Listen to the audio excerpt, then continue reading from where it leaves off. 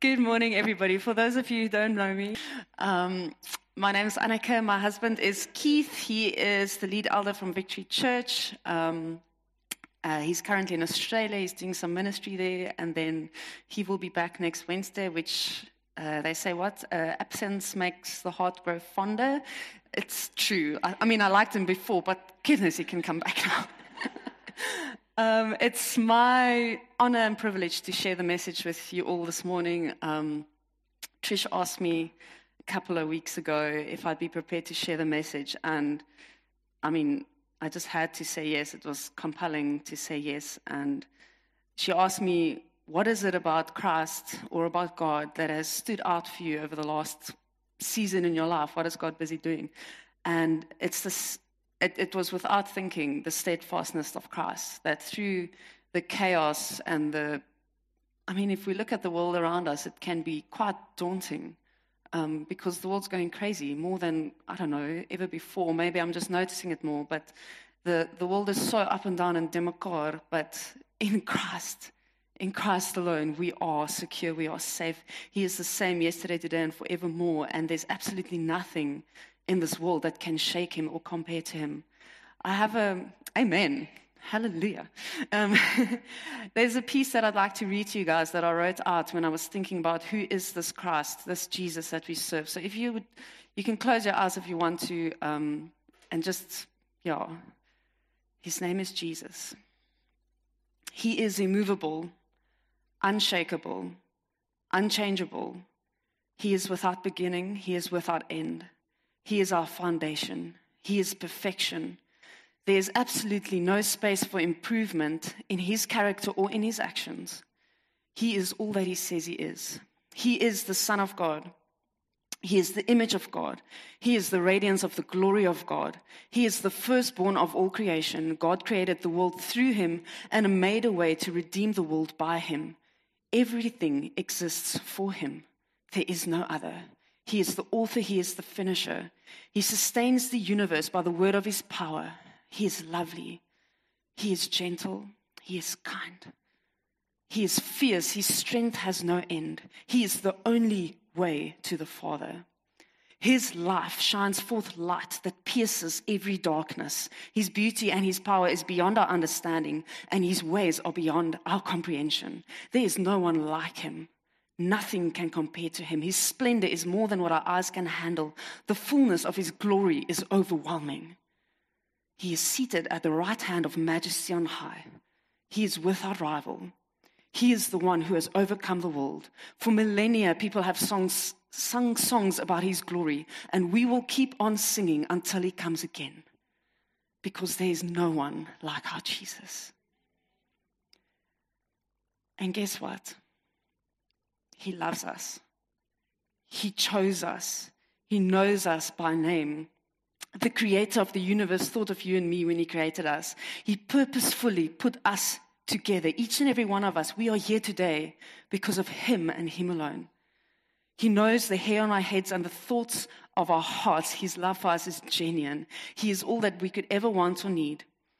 The Lord of heaven and earth knows you and loves you. In him we have purpose, in him we have security, in him we have everlasting peace. He is our fortress, he is our safe place, he is our haven in the storm, our hiding place. Our greatest joy is found in him.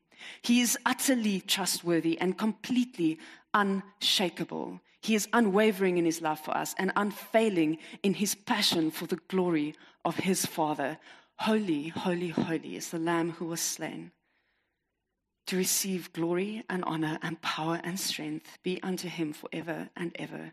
Amen. He is the King. His name is Jesus, and he is all that he says he is.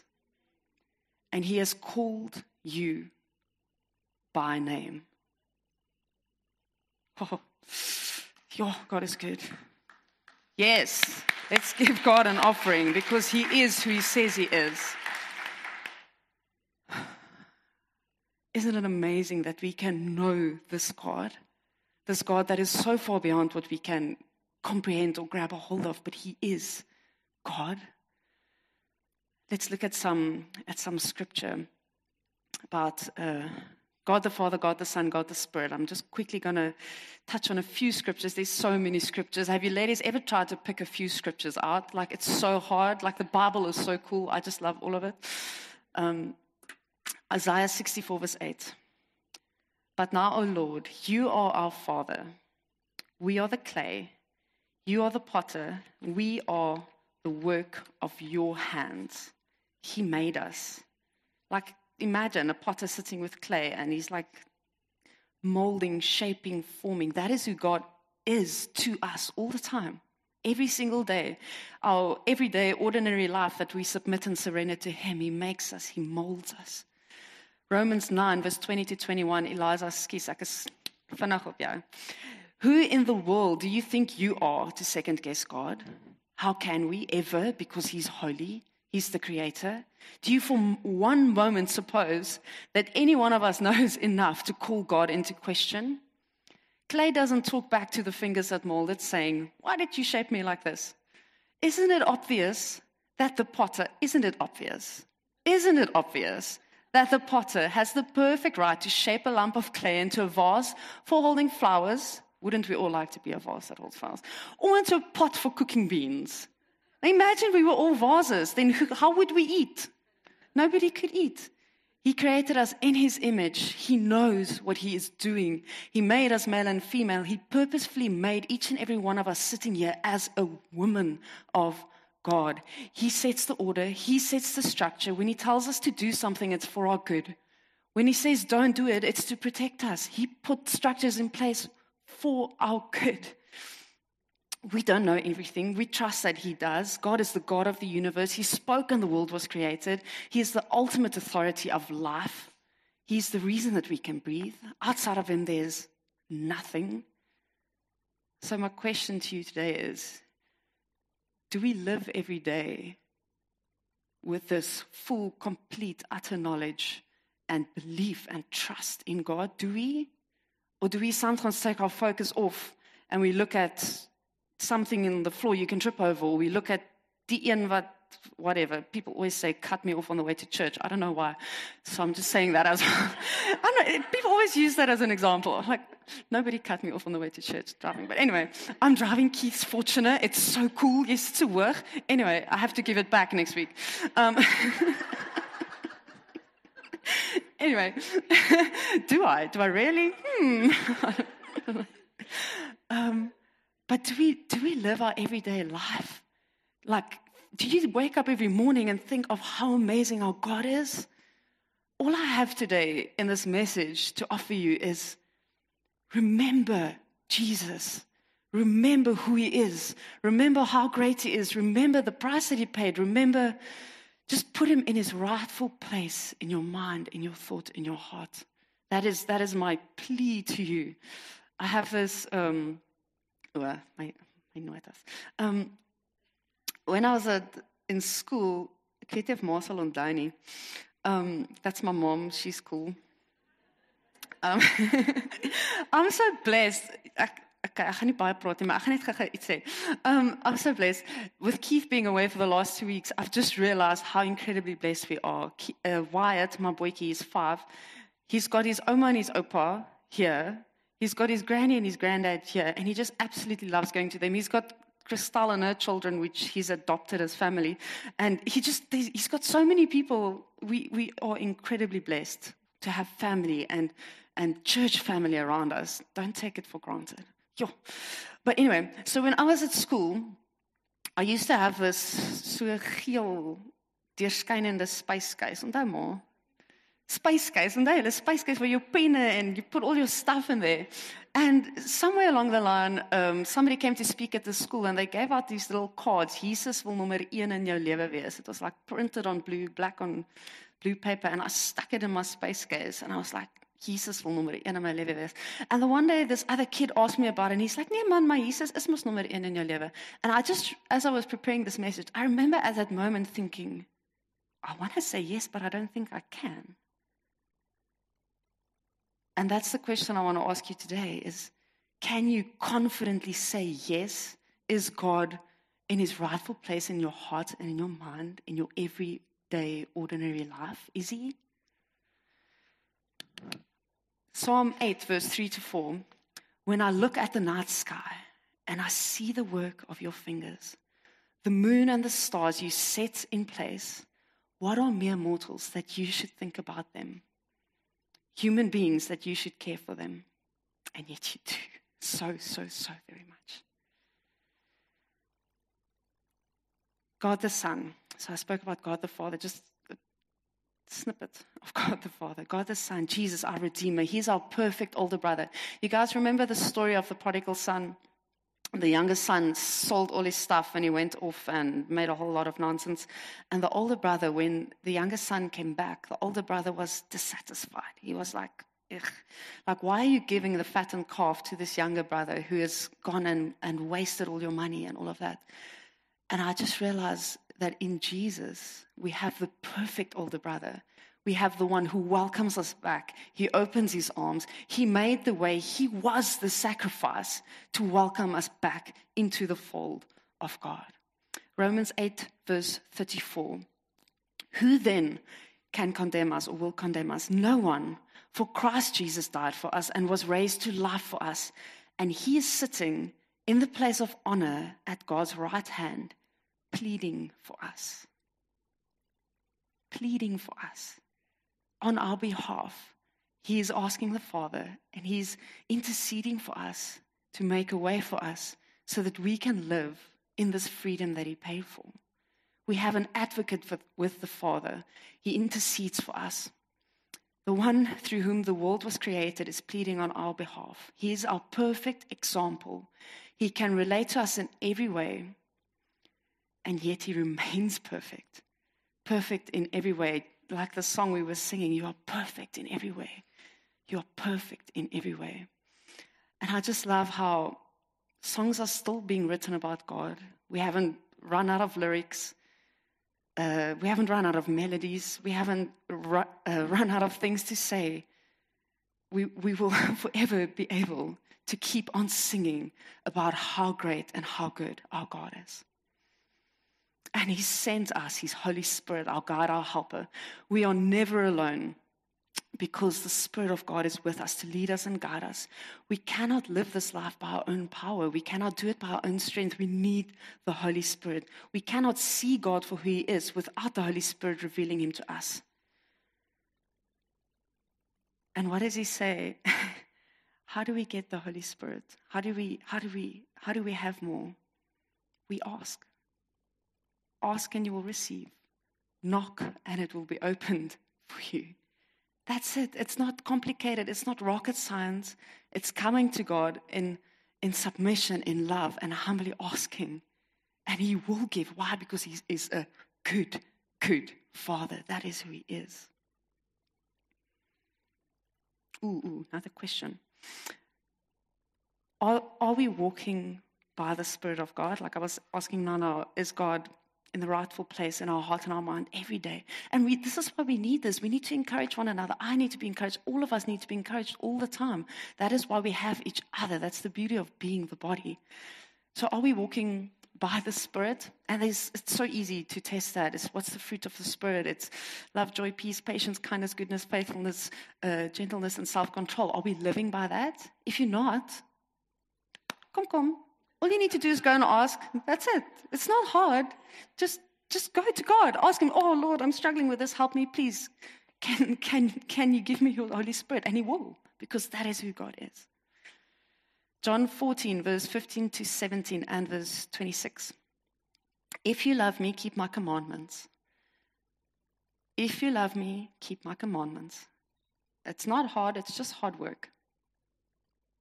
And I will ask the Father, and he will give you another advocate to help you and be with you forever, the Spirit of truth, the Spirit of Christ. It's his Spirit. The world cannot accept him because it neither sees him nor knows him, but you know him, for he lives with you, and he will be in you. Oh, that's so cool. In you. Verse 26, but the helper, the Holy Spirit, whom the Father will send in my name, he will teach you all things. All things he will teach us, and he will remind you of all that I said to you. We have everything that we need in God, God the Father, God the Son, God the Spirit. He made the way. He paid the price. He provides. He gives. He leads. He guides. He teaches. It's in him. Zechariah 4 verse 6 says, I chose a different translation because we always say, not by might nor by power, but by my Spirit. But I just chose a different one because so we can remember what it means. We know what it means, but so we can remember what it means. And it says, this is what the Lord says to Zerubbabel. It is not by force nor by strength, but by my Spirit. Not by might, not by power, not by force, not by strength, not by self-effort, not by trying harder, not by working harder, but by the Spirit of the Lord, says the Lord of heaven's armies. Says the Lord of heaven's armies. That is who he is.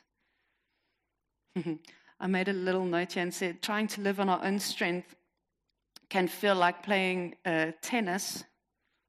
Tennis. Anybody play tennis before? Playing tennis with a ping pong ball, no? In gale force winds. I got this, Lord. Watch me. What can you do? What can you accomplish? Nothing without him. Jesus, our hope, our anchor. Hebrews 6, verse 17 to 20. Oh, this is the promise of God. This is so cool. God also bound himself with an oath, so that those who received the promise could be perfectly sure that he would never change his mind. So God has given both his promise and his oath. These two things are unchangeable because it is impossible for God to lie. Therefore, we who have fled to him for refuge, we should be fleeing to him for refuge, can have great confidence as we hold to the hope that lies before us. This hope is a strong and trustworthy anchor for our souls. It leads us through the curtain into God's inner sanctuary. Jesus has already gone in there for us. He made the way. This hope in Jesus, is a strong and trustworthy anchor for our souls. Imagine, which is very easy to do actually, imagine your soul is like a little boat in the middle of a ridiculous storm, and the anchor is Jesus. Then we can do this thing, right? We can do it when our anchor is Jesus. But when we're on our own, what's going to happen? You're going to go here, there, and everywhere, onderste bo en in die water. His name is Jesus. 1 Peter 1, verse 3 to 6. Blessed be God and Father of our Lord Jesus Christ. According to his great mercy, he has caused us to be born again to a living hope through the resurrection of Jesus Christ from the dead, to an inheritance that is imperishable, undefiled, and unfading, kept in heaven for you, who by God's power are being guarded through faith for salvation ready to be revealed in the last time. In this you rejoice, though now for a little while, if necessary, it's usually necessary, you have been grieved by various trials, so that the tested genuineness of your faith, more precious than gold that perishes, though it is tested by fire, may be found to result in praise and glory and honor at the revelation of Jesus Christ. That is the prayer in my heart for us today, that we will anew and afresh, like fresh bread from heaven, will have this revelation of Jesus Christ. Jesus made the way. By his death and resurrection, we can now be one with him and him and the Father. And we too can enter the inner sanctuary, the Holy of Holies, with him in the love of the Father. Like that in John 15, that scripture about Jesus is the vine and we are the branches. Only in him there's life. Outside of him, there's nothing. It's net 'n gedroogde takkie. There's nothing. Isaiah 26 verse 3. God's promises are so amazing.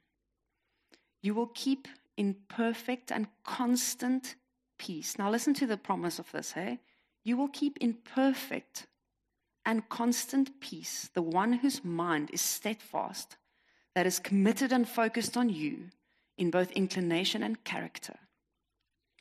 because he trusts and takes refuge in you with hope and confident expectation. We can have confident expectation in God because he is who he says he is. Trust confidently that the Lord forever, he is your fortress, your shield, your banner. For the Lord God is an everlasting rock, the rock of ages. That's very cool. Then I have a little caution here for us, and that is knowledge versus revelation. Who of us have read our Bibles? Yeah? All of us, right? Who of us think that we might be deceived about anything in our lives? Is it possible? The premise of being deceived is that you don't know. And that's why it's so important to allow godly people around you to speak into your life and to be sensitive to the Holy Spirit. Because if you're deceived, you're deceived. You don't know it. But we all want the fullness of Jesus Christ. We all want to live in this freedom, in this incredible way that he made for us. But part of that is family, is people, is being sensitive to the Holy Spirit. Just on this, we may know many things, but do not be deceived. What you know may not be correct. Or if it is, we might not be living it. It's important that we remain humble. And that's said for myself as much as for anybody else. Let us not get caught being lukewarm. In Revelations, the Spirit speaks to the churches when he says, you lukewarm, God will spit you out. That's a scary thought. I don't want to be lukewarm. No, thank you. And then when he speaks to the 10 virgins with their oil in their lamps, I don't want to be asleep and not have oil in my lamp. Nee? He calls us, he sustains us, and our hope is secure in him. Eliza, kan jy vir my daai eerste prentjie opsit? I took a few pictures because of, I don't know, all of us are different, and I was just trusting God that he will speak to us in different ways. But the revelation of the steadfastness of Christ and how secure he is, like that is just the chain that is connected to the anchor. Next. And look at that, mountains, eh? The same, not changing. Next. Strength in the middle of a storm, a safe place. A fortress, a place we can run into and take refuge. What better place to be than with your hand in the hand of the Father?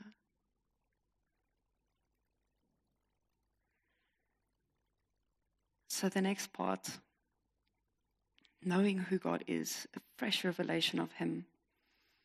We come to this wonderful word that we all maybe love to hate, I don't know, submission. Submission to God. Why? Because of who he is. Because he's the potter. We are the clay. How can the clay ever tell the potter what to do? It doesn't make any sense. So the word submit means to willingly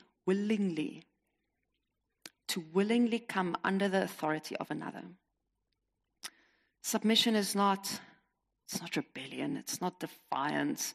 Have you ever, anybody that's had kids has probably had this happen. If you tell like a little person what to do, I'm joking, Wyatt. If you tell a little person what to do, he can give you this like, I don't want to do it, but okay, fine, I'm going to do it. Or no, I won't do it. And aren't we like that with God sometimes? God tells us to do something, you're like, Or you have this like back and forth, like talking yourself out of it or convincing yourself it's not really what he said, or, hey, don't we do that? So, I don't think I'm rebellious or defiant. But what about grumbling obedience? Ever heard of that one? Like you do it, but you don't really want to, but you do it anyway. Miserable obedience. My own notes are funny. What is... Dankie, Jolandi. Ek weet jy gaan dit waardeer. So, wait. Listen to this. What is grumbling? Faithless complaining. Grumbling directly or indirectly declares that God is not sufficiently good, faithful, loving, wise, powerful, or competent. Ouch. Philippians 2, verse 14 to 15. Do everything without grumbling or arguing, so that you may be blameless and pure, children of God without fault, in a warped and crooked generation. They even had warped and crooked generations then. Then you will shine among them like stars in the sky. Isn't that what we want? We want to shine Jesus' light to the world around us. So we should stop complaining. Yes. So how should we submit? We humbly submit to God. This is why I started with who He is, because for me, that's how I work in any way. When I have this revelation of who God is, ek sommer op die vloer, like I submit right there. There's no. But when you in your mind and in your thoughts become so consumed with what I want or with what I think I need or with what I want to do or how I thought my life should look, then it's very hard to submit. Want dan wil ek mos nou doen wat ek wil doen. En ja, Keith is gelukkig hier om vir julle te sê that does happen.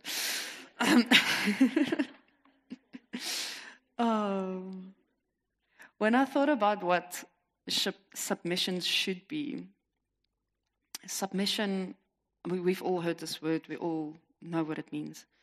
But to me, it's submission of your heart. It's not just in action, but that your heart is surrendered and that your heart is devoted to Him, to this Jesus who is so incredible. And I thought of John 12, verse 3, where Mary pours out the oil on the feet of Jesus.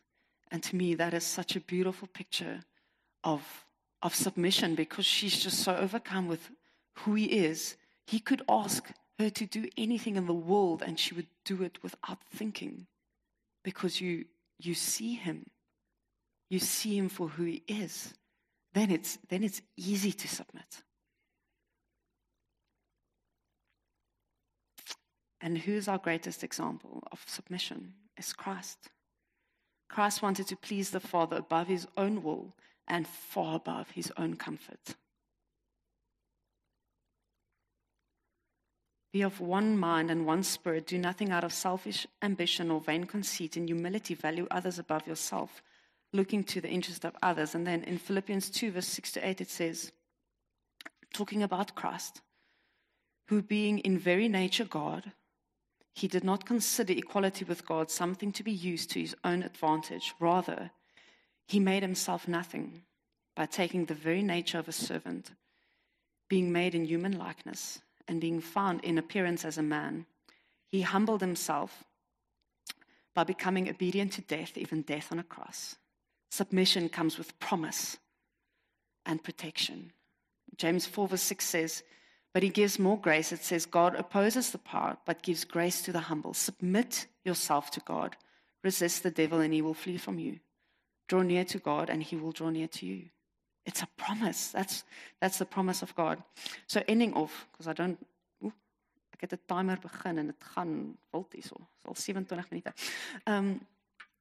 In ending off, as encouragement for us, God positions us with purpose and with power. He positions us as His daughters. He called us by name. We are His. We belong to Him. We are in the family of God. Nothing can change that. 1 John 5, verse 4 to 5. For everyone, and this is us, who has been born of God, overcomes the world. And this is the victory that has overcome the world, our faith. Who is it that overcomes the world except the one who believes that Jesus is the Son of God? It is vital that we are secure in our salvation, that we can confidently know that we are His daughters. 1 John 10, verse 28, 29. He says, I gave them eternal life, and they will never perish. This is my favorite line. No one can snatch them away from me. For my Father has given them to me, and he is more powerful than anyone else. No one can snatch them from the Father's hand. And this is the part in the word where it was speaking about the thief coming to steal, kill, and destroy, but that Jesus is the good shepherd, and his sheep knows his voice. That's us. We know his voice. We follow him. So he gives us position. We're daughters of God. He gives us purpose to do the will of God. Jesus says, if you love me, you will obey me. Do not grow weary of doing good. There is such purpose in Christ. We have a privilege to be called sons and daughters of the Most High King. And as he had great purpose for his son, Jesus, on this earth, Jesus came here with work to do. He didn't come here to just have a comfortable life. He came here with work to do. God gave him purpose. So we, as his adopted sons and daughters, has great purpose in him. God legitimizes our sonship by entrusting us with the meaningful work of the kingdom of God. Let us not grow weary. Let us not grow dull. Let us run the race with endurance. Run to win. 1 Thessalonians 2 verse 4. Instead, we speak as those approved by God to be entrusted with the gospel. He entrusts us with the gospel, not in order to please men, but to please God who examines our hearts. Matthew 5:14-16. You are the light of the world. A city set on a hill cannot be hidden. No one lights a lamp and then puts it under a basket. Instead, a lamp is placed on a stand where it gives light to everyone in the house. In the same way, let your good deeds shine out for all to see, so that everybody will praise your Father in heaven. And he gives us power by the Holy Spirit. The Spirit who raised Jesus Christ from the dead is living in us. Go, make disciples, teach, love one another. 1 John 5 verse 4-5. Being born of God is the source of victory, for whatever is born of God overcomes the world. And this is the victory that has overcome the world, our faith. Romans 8 verse 11 says, the Spirit of God who raised Jesus from the dead lives in you. And just as God raised Christ from the dead, he will give life to your mortal bodies by the same Spirit living within you. Hey? Our God is incredible.